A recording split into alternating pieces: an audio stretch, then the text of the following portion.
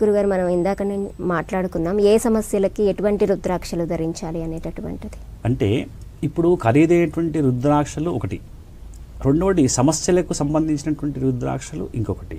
అయితే ఖరీదైనటువంటి రుద్రాక్షలకు బదులుగా మనకు సులభమైనటువంటి రుద్రాక్షలు ఉన్నాయన్నమాట.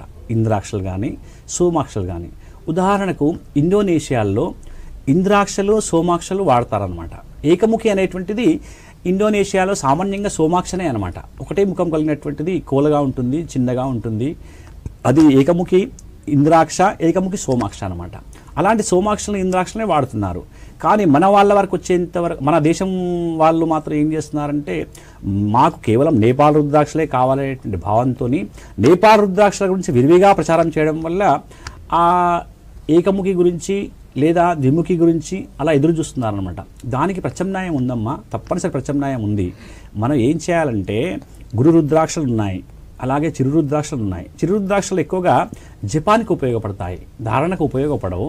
కానీ అదే గురు రుద్రాక్షలు అంటే ఇంద్రాక్షలు కానీ లేక భద్రాక్షలు కానీ నిరభ్యంతరంగా ధరించవచ్చు అన్నమాట.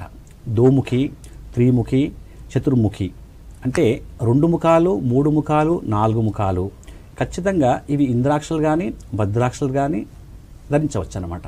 సోమాక్ష విషయానికి వస్తే సోమాక్ష 3 ముఖములు మంచిదన్నమాట. అలాగే ఒక ముఖం మంచిది, కానీ ఒక ముఖము సోమాక్ష మన దగ్గర దొరకదు. ఇండోనేషియాలో ఎక్కువగా లభిస్తుంది కాబట్టి ఆ ఏకముఖి సోమాక్షను ఇండోనేషియా నుంచి వచ్చినటువంటి దాన్ని కొంతమంది మన వాళ్ళు కూడా వాడుతున్నారు. అయినప్పటికీ మనము మాత్రము ముఖ్యంగా మన సమస్యలకు అనుగుణంగా మన బడ్జెట్లో ఉండబడేటువంటి చూసుకొని మనం వాడాలన్నమాట. ఉదాహరణకు విద్యార్జన కావాలనుకోండి, ఎవరైనా సరే ప్రాథమిక స్థాయి నుంచి మాధ్యమిక స్థాయి నుంచి పై స్థాయికి వెళ్ళినారనుకోండి, ఆ పై స్థాయికి వెళ్ళినటువంటి వ్యక్తులు అంటే డిగ్రీ కానీ లేక పీజీ కానీ చేసేటువంటి వాళ్ళు ఉన్నారనుకోండి, అలాంటి వాళ్లకు 2 చతుర్ముఖి రుద్రాక్షలు, అలాగే 2 త్రిముఖి రుద్రాక్షలు, 1 షణ్ముఖి రుద్రాక్షలు. 2 చతుర్ముఖి, 2 త్రిముఖి, 1 షణ్ముఖి, 5 రుద్రాక్షను కలిపి వాడాలన్నమాట. షణ్ముఖి ఎక్కడ రావాలి అంటే కింద రావాలి షణ్ముఖి.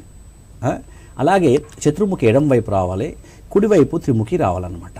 అలా ధరించినట్లయితే వాళ్లకు విద్యార్జనలో ఉండబడేటువంటి సమస్యలన్నీ కూడా తొలగిపోతాయి. అలాగే గృహంలో శాంతి కావాలనుకున్నారనుకోండి, గృహశాంతి ముఖ్యం. ఎందుకంటే మనం బయటంతా తిరుగుతాం అన్నమాట.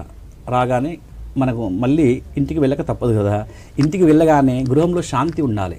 ఆ గృహశాంతికై ద్విముఖి రుద్రాక్షలు 2, గౌరీ శంకర రుద్రాక్ష 1, వీటిని పూజించడం కానీ ధారణ చేయడం కానీ చేస్తే గృహంలో శాంతి కలుగుతుందన్నమాట.